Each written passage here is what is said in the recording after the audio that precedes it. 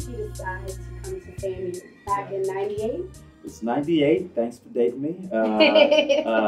You don't look it. Oh, thanks. I appreciate it. I'm reminded of that when I see people who have graduated high school here locally when I'm going through a local drive and they say, "You were my third grade speaker." And I'm like, thanks for that. I appreciate it. No, but to the question, I remember growing up, and all of us remember watching The Cosby Show, right? And loved that show. Thursday night was built around, Cosby Show followed by A Different World.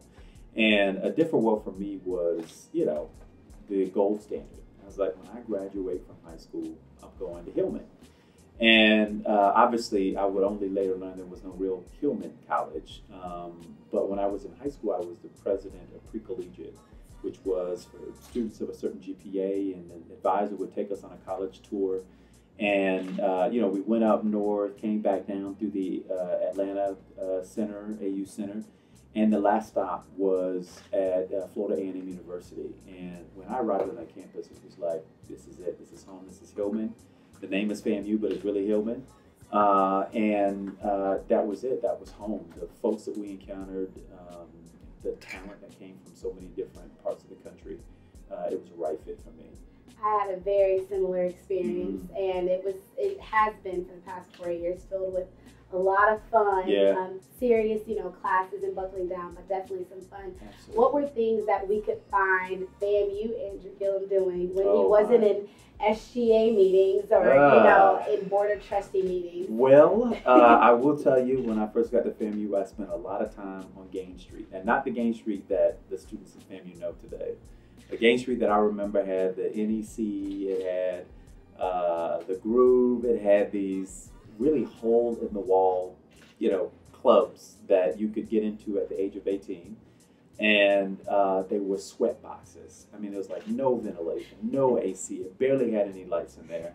But those were really great experiences. I met some of my closest friends today, hanging out on the set, hanging out outside the dorm, and sweating it out in the hot box at the NEC. Do we know any of those friends today?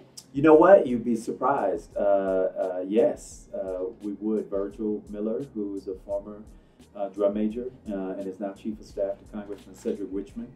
And I'm out in all of them, I guess. Alvin Benton, who is a former drum major and a lawyer in a well-established firm in Texas. Amber was Amber Hall. She was president of Alpha Kappa Alpha when she was on campus, and is now a HR leader at Frito-Lay. And my best friend, who was a student at Florida State University, but spent really all of his time at FAMU, as was, pretty popular among a lot of African-American students at FSU, at least when I was a student. And he's a partner, well, the owner of his own law firm, and just settled, got the largest jury verdict in world history, fighting alongside another legendary attorney where they got a $32 billion jury verdict. So some pretty successful individuals, and we were all hanging out.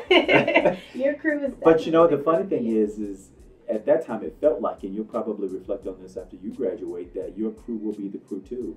It's a very FAMU thing to associate with these folks without having any knowledge about where any of us would end up. And because of our shared FAMU experience, most of them end up going off and doing great things. You're so right. And it really goes back to the saying, birds of a feather flock together. And so when you're on your grind, normally you find that you're hanging out with people that are like that too. Well, I'll tell you, my father's advice was never hang out with anybody who doesn't have as much to lose as you do. Exactly. And so I think it's always cool to see that you have your established crew, but they're also, the Mitzi Millers and all of the other, great people that come from FAMU. Absolutely. So there's 1,000 great crews at FAMU that you find all the time. So.